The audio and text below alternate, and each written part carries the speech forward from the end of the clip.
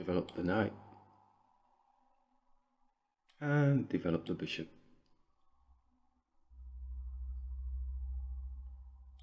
Develop our own knight, supporting the pawn. Castle in, king safety. All straightforward stuff. X-ray through to their queen.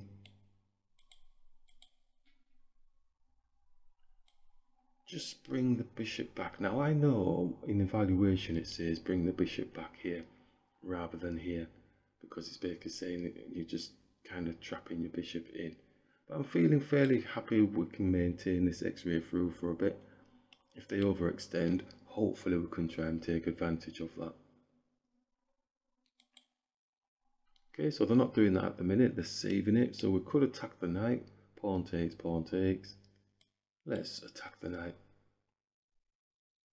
Let's just take smaller pieces still on the knight. Queen will take, queen isn't taking.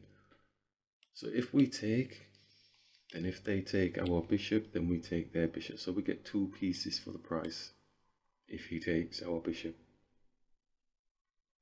So we can move our bishop back now. So basically we are a minor piece up out of that exchange. Now they're looking to try and get some type of compensation for it, but now they've resigned.